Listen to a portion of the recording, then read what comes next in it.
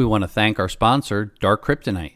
Dark Kryptonite stops ransomware, malware, and phishing in their tracks, eliminating cybercrime, fraud, and information warfare. Dark Kryptonite utilizes advanced blockchain algorithms and zero-trust models. Learn more at www.darkkryptonite.com.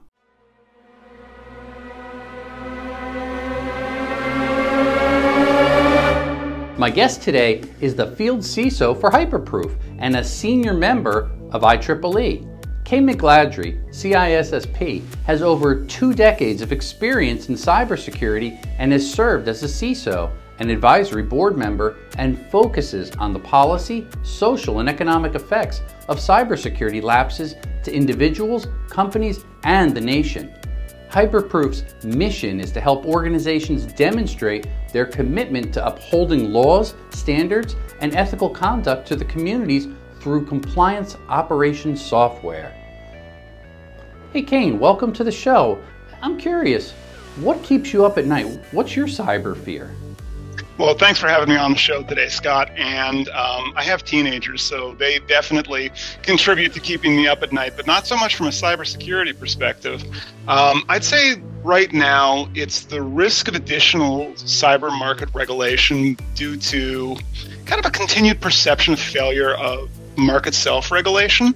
And related to that, the persistent risk that companies are treating cyber risk as different than a business risk.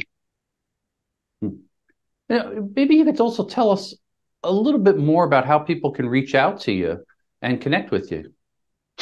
Sure. So I've got terrible OPSEC. There is my parents gave me the one name of Kayne McGladrey. There is exactly one person named Kayne McGladrey on the internet. So if you Google that, or if you apparently ChatGPT knows about me too, so that's fun. On Twitter, I'm at Kayne McGladrey. On LinkedIn, I'm at in/Kayne.McGladrey, I believe, or I don't think there's a dot, but pretty easy to find. And to find Hyperproof, we're just at Hyperproof on both LinkedIn and on Twitter. So Kayne, maybe we could talk a little bit about some of the exciting stuff that you're doing as a field CISO, if that's okay. And a couple of things that kind of crossed my mind. Maybe you could share with us a little bit more about market regulation and some of the great things that you share with different companies that you work with. Sure. So as a field CISO at Hyperproof, I'm responsible for a lot of, I guess you could say, outreach to other CISOs in the field, but also other security leaders in the field. And I'm not sure if I can talk. I'm going to talk about this, but because it's just between you and I'm not going to mention anything sensitive, but I run a private invite-only CISO roundtable. And this may be the only media mention of it ever in the history of ever, because a lot of CISOs don't have a community. They don't have people.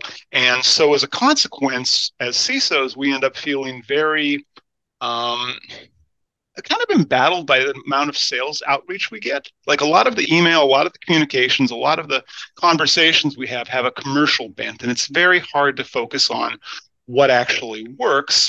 And combine that with the nature of your average CISO of, typically a lot of imposter syndrome tends to roll into that role. And so there's this perception of that I don't know if I'm doing it right, and nobody is actually telling me something trustworthy. So I'm working on actually providing that level of community to CISOs so that we can chat amongst ourselves about what actually is effective cybersecurity in the face of what we're seeing as an increase in the market regulators right now are trying to drive towards the behavior, and we're not seeing that behavior recognized in business. And this is ultimately how you get ants, right? We're not solving the core problem, and the core problem often comes down to alignment between the CISO and the board or the CEO, as opposed to what the current methodology is, which is the CISO reports to the CIO because I'm still not sure. Maybe because computers are involved. Like it feels like a conversation from 20 years ago, not from today, where functionally speaking, cyber risk is ultimately business risk. And so that's the other thing that I spend talking a lot about is around risk and how companies can be more effective at managing that business risk associated with the deleterious cyber effect. Something that I'm doing at Hyperproof as well is kind of putting my thumb on the scale around product design decisions, where I don't want to be overly prescriptive and get into consulting here because Hyperproof does make a software solution. Mhm. However, I do believe we should allow companies to more effectively automate tying down which controls mitigate which risks so that a CISO or a board can make, or a CFO can make an effective decision over which controls actually are worth having anymore. Because there's a lot of stuff out there in cybersecurity right now that is not as effective as it could be, or you're paying too much for what it is. And in today's macroeconomic conditions, I don't think that's an acceptable state of play. Yeah, I do hear that often. I think that's a good point. And you kind of talked about that business risk a little bit. Maybe you can even help us share some of the balance between business risk and security controls from your perspective and what you're helping customers appreciate.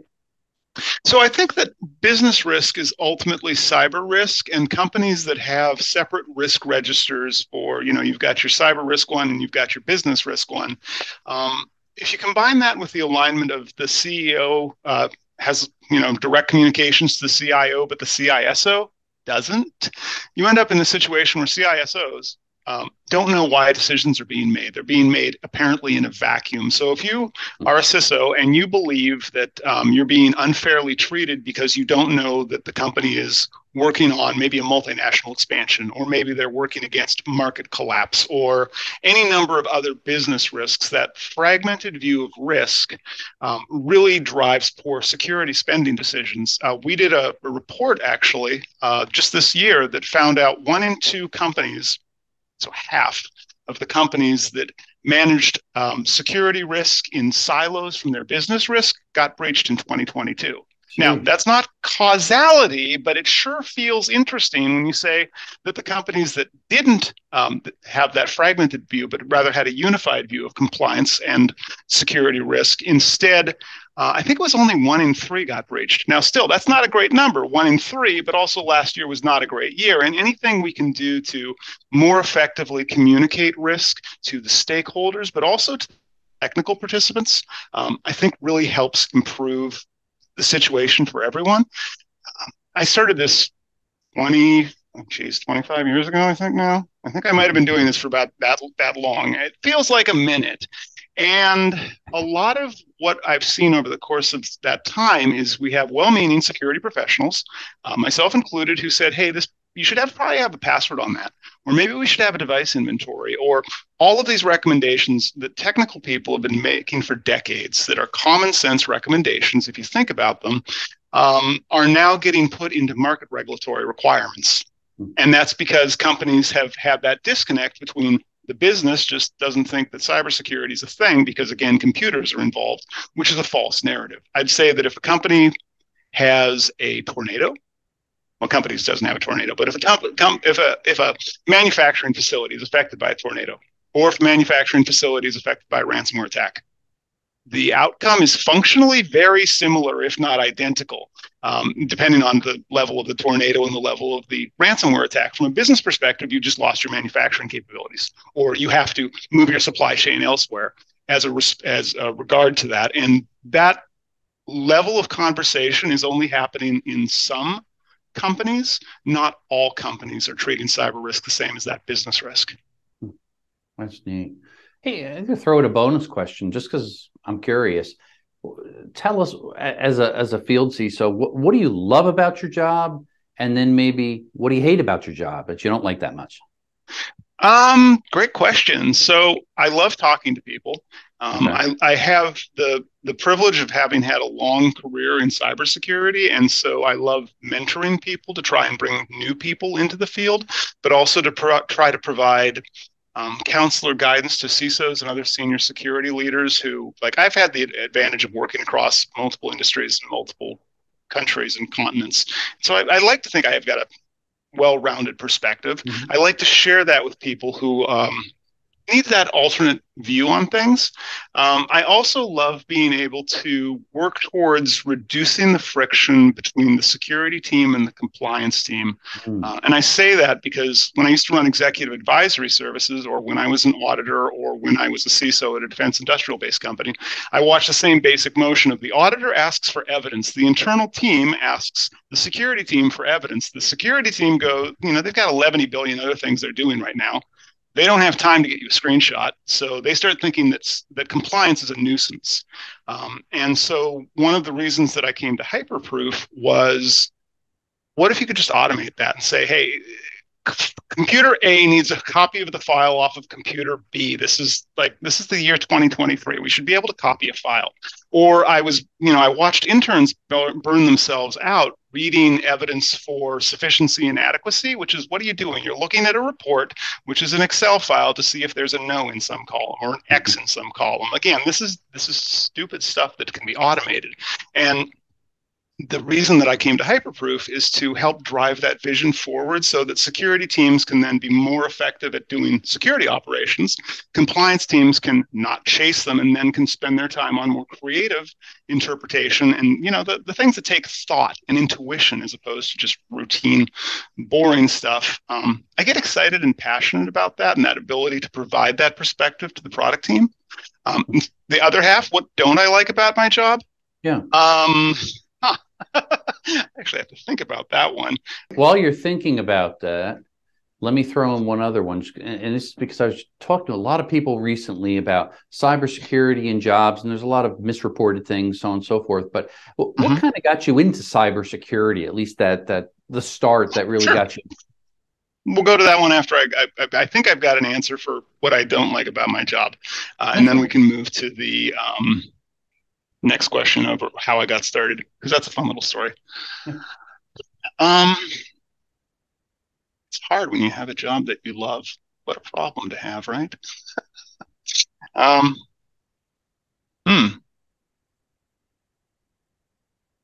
I think I know. Okay, I got it. Okay. Got a good one. I'm not going to name names, but I got a good one. All right, and we're rolling, so we don't have to pause. No problem. In terms of what I don't love about my job, there are a few professional organizations that we regularly work with to do presentations that have insanely early lead times for their materials. So I'm used to, possibly as a consequence of having done executive advisory, you're finishing your PowerPoint the night before, right? Or maybe the week before, certainly not 2 months before. And I find that it seems to be a post-pandemic tendency where lead times for please give us your draft and your presentation 2 months before an event. I don't really like that. And the team that I'm privileged to work with for materials development, it causes us all to pull our hair out, because if we want to refer to something that's current, how do you ever put it in the deck if it's going to be 2 months prior to some event occurring? Yeah, that's a good one. I can understand why you hate that, and they do too. Yeah. Now, how about Kayne? What got you into cybersecurity? If we go back, sounds like a couple decades ago. What kind of got you going? So it's funny. I am a theater kid, so I was taking theater all through high school, and I thought that I was going to have a fantastic career on Broadway, singing and dancing in musicals. I genuinely, seriously believed this, and then I went to college and found out that the likelihood of that was around zero. And because theater gives you good improvisational skills, which I do think are a necessary business skill, I was able to pivot that into conversations, into, let's do something with computers. And I wasn't quite sure what to do at first around computers, but one of the first government contracts I worked on actually really showed me what I wanted to do. And to set it up, it was a government agency that was responsible for people's pensions. And they had a brand new data center, brand new facility that they'd put in. It was beautifully landscaped, brand new building, high security, high physical security. They had doors that locked. They had blast doors inside to get into the data center. And I was working in the data center regularly. And it had this very, very buttoned up appearance. And it all kind of fell apart when you could walk up to the terminal in the lobby and there was no username, there was no password. And if you wanted to see your pension information, you could just see it right there. And if you wanted to edit it, you could edit it right there. Wow. And that at the time seemed kind of crazy because this is people's retirements we're messing with. And it was that lack of perception that somebody would do something malicious. It sounds very naive in today's world of, bank collapses, cryptocurrency thefts, financial theft. But back in the day, that was considered to be fine because physical security was key. Unfortunately, this was a connected environment, and so it wasn't very hard to find a way into the system. That first exposure really gave me the sense that there was something to do with cybersecurity.